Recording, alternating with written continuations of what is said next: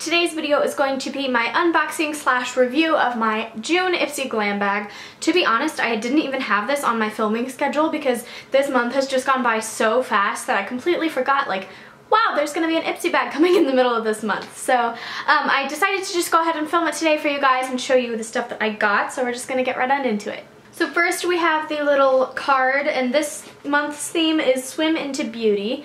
It says, salt in the air, sand in our hair. Cue the lifeguards because summer will be 5 times the fun when you dive into these beauty must-haves for June. And then this is a picture of Crispy, I believe, on the front of mine.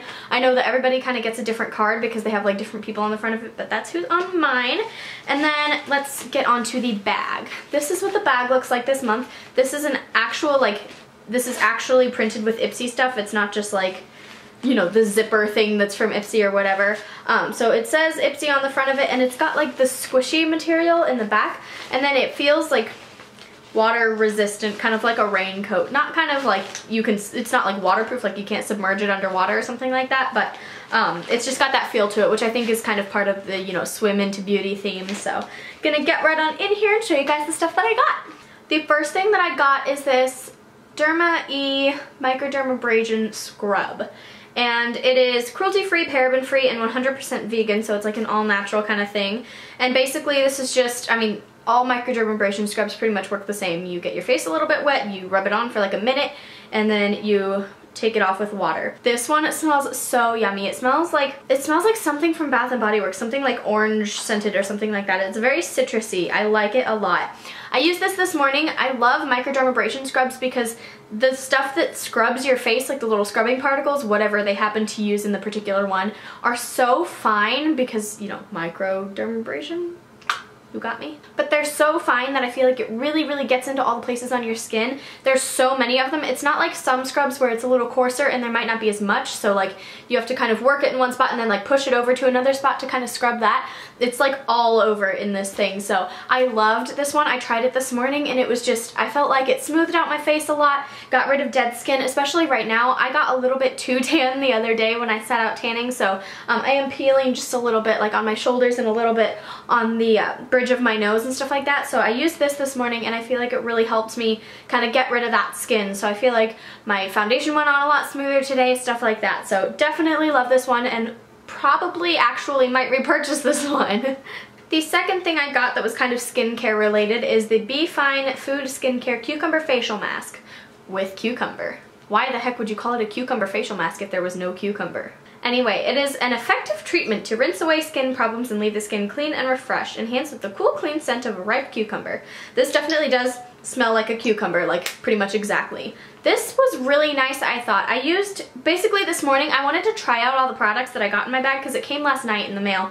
And so I kind of wanted to try everything out today. So I used the scrub first, and then after that I decided to just go ahead and try this out. So it says to kind of lightly dampen your face with warm water and then apply a thin layer of the mask and leave on for 5 minutes, which is actually really uncommon. A lot of them stay on for like between 10 and 20. Usually I cut them off around the 15 mark. And but this one's only a 5-minute one, so it's kind of a nice thing if you're on the go, you don't have a whole lot of time for like a full face mask. This one is really nice, and I thought it did okay. I mean, I didn't think it did any fabulous thing to my skin, but it was really refreshing. It was just kind of a nice thing, especially since it's summertime and stuff like that, and since we're probably going to be out in the sun, you know, if you have a sunburn or something, I feel like this would feel really nice on your face because it's kind of cooling. It's got that cucumber quality in it that's just really nice for that kind of thing. So I thought this was good. It wasn't like, wow, you have to try it, but if you happen to get this one or you want to try it out, it's definitely, I think it's a good product. The last thing in there that was kind of like a face product is the Smashbox Photo Finish Foundation Primer. This is the oil-free stuff. This is like the clear one. I know Smashbox has a few different primers, but this is like the original Photo Finish one that's like all clear.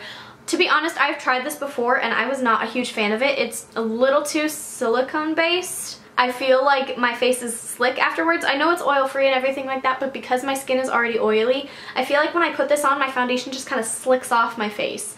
And maybe that's just me, maybe it's just me being weird, but comment down below and let me know if you guys feel the same way about this, because I'm dropping everything. Because I know a lot of people have tried this, so if you have the same opinion that I do, be sure to comment down below. If you have a different way of using it that's like really wow and fabulous, be sure to leave that in a comment down below as well. Okie doke, so my camera battery just died, so I had to go change the battery really fast and put the other one on to charge.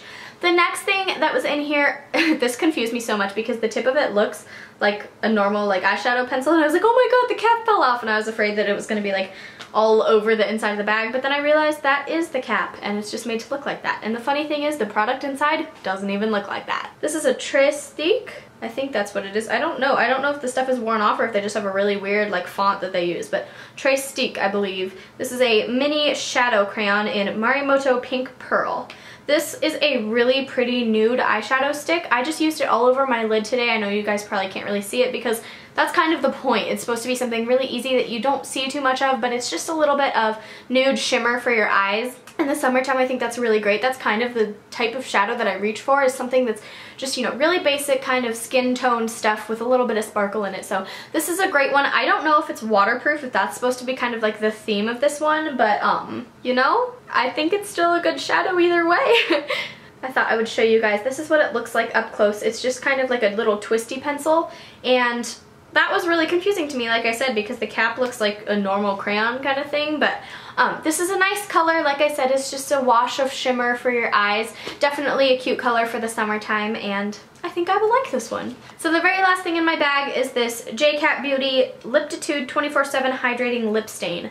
That's a lot of words. Why can't people just be like, lip stain? But no, it has to have like 1,005 words. The color, when I first saw it, I was not expecting to like the color of this because it looks fairly dark in the tube, but when you put it on your lips, it comes off as a nice, like, bright, summery pink color, which would be great. I thought about wearing it today, but then it didn't end up going with the rest of the stuff that I did, but it's really pretty, and honestly, I wasn't expecting to like this brand. I did receive a lip stain or some kind of cream in an Ipsy bag, I think in like February. I received one of these, not from this company, I don't think, not this type, but it was a similar color and a similar type of product that I absolutely hated. Like, I did not like it whatsoever. But then after trying this one, I think that maybe it was just because my expectations were low, but I was really impressed. Basically, what I did with this is I put it all over my lips in the shape that I want, and then because it's a lip stain, it doesn't need to like sit there wet or anything like that. So what I did was just as soon as I got it where I wanted it, I blotted 3 times on a tissue, and that really helped to kind of preserve the color. It took away all the excess product, so I didn't get it like all over my face when I smacked my lips, but I was actually really impressed with this, and it smells so yummy. Oh, it just smells like mint, which is one of my favorite scents as far as like anything makeup products. I love the smell of like minty lip products. I think it's so great. Definitely not lying when they said it was hydrating. It felt super nice and creamy on my lips, and then when I blotted it off, it just felt like my nice hydrated lips.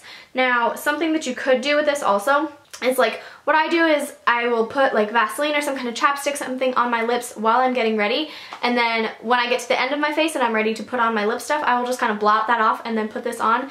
It makes a really nice application. It goes on very smoothly, but then your lips are also very conditioned and moisturized, and this kind of helps with the moisturization as well. So I was actually really impressed with this one. It's not like my typical thing, but I like it a lot. Personally, if I were to buy a color of this, I might not pick this specific one. This is in the shade, I can't find a shade, but I will try to have it listed down below because usually they have it on the Ipsy website. So I will try to list the color down below, but yeah, I was actually impressed with this one, so I might try it out in a different color if they're not too expensive. So guys, that is it for my June Ipsy Glam Bag. That's everything that was in there. If you subscribe to Ipsy, as always, be sure to leave me a comment down below letting me know what you got, what you liked and what you didn't like, stuff like that. And if you don't get Ipsy, if you have any of these products or any other ones that you've been loving for summertime, be sure to leave that in a comment down below as well. If you don't already subscribe to Ipsy and you would like to, be sure to click my custom link down below so we can both get rewards for signing you up like that. And if you're interested in seeing some of my other Ipsy bag videos, kind of considering if you want to try it out or not, all the links for those will be down in the down bar as well. Thank you guys so much for watching, and I'll see you next time. Bye!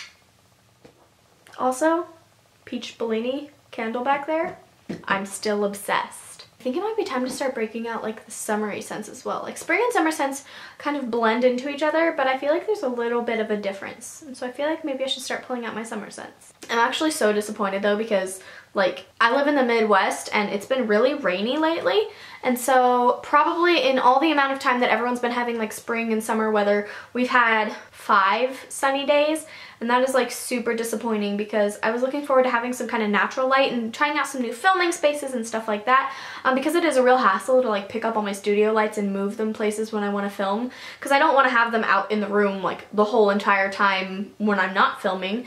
So I don't know, I was just really hoping to have some natural light, and we haven't had any. Like, I have the window open right now, but you probably can't tell because I have my studio lights up and like it's cloudy out again.